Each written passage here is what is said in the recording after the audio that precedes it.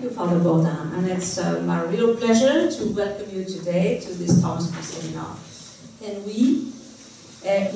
that is Amicito Memori, are holding what we hope to be the first of a series of fellowship, Thomas More Fellowship seminars. And we would like to have one every 2 years in Paris or somewhere else. I've heard of a few programs or a few propositions, so maybe it might not be here next time, but for the moment, that's what we hope to do. And of course, and I wanted to have a small seminar and not a large conference, so that the program would be rather close, and guests could come and join the roundtables. Because initially I had hoped that some of you or some people would have proposed roundtables, because I thought it's always a pleasure to debate on a topic. But also I realized that you prefer writing papers and deliver them.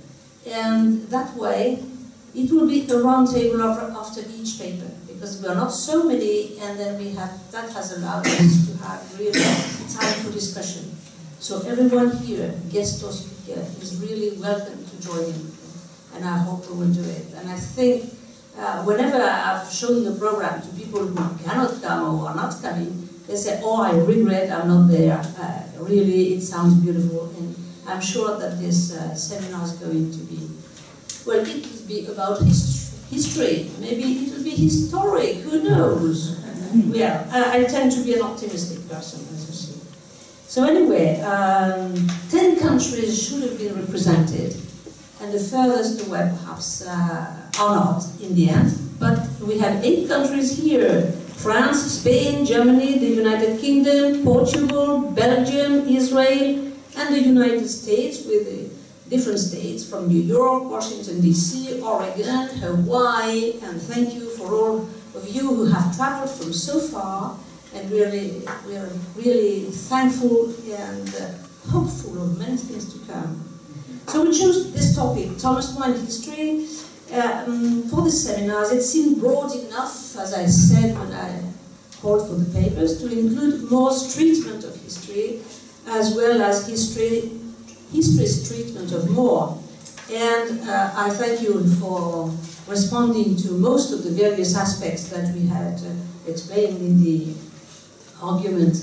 And you know, you've seen the program. So we've allowed 30 minutes question for each panel, and I'm sure that this will give us ample time to discuss. And when we reach the end of the seminar, it will be interesting to think back on the talks and debates that we've had and see what major question, if there is one major question, that has finally been asked concerning More throughout our discussions.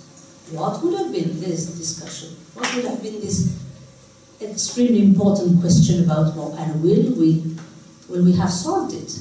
I don't know. I mean to have a sort of conclusion at the end, or we will have conclusions, of course.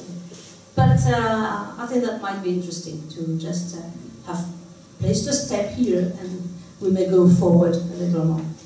And the second thing I'd like to ask you to think about while we discuss at lunch or whenever, or over coffee, is what topic would you recommend for our next seminar in 2020?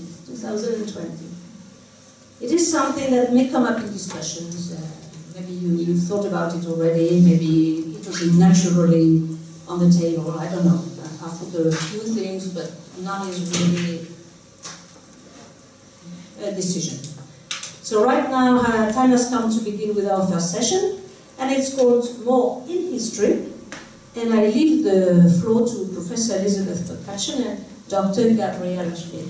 First, I want to present, for those who don't know her, Professor McCutcheon. So Elizabeth has come from Hawaii, the University of Hawaii, where she is Professor Emerita. And she has made groundbreaking studies, research, really, especially on utopia. And of course, I'm sure you all know her study of litotes, because she was the first person to discover them. And she's done much more, and about Erasmus, Mahomet Rover, people like this. and of course she is a Thomas More Scholar and Renaissance Scholar that we are very, very happy to welcome today, plus being a very dear friend. So thank you, Elizabeth. Thank you.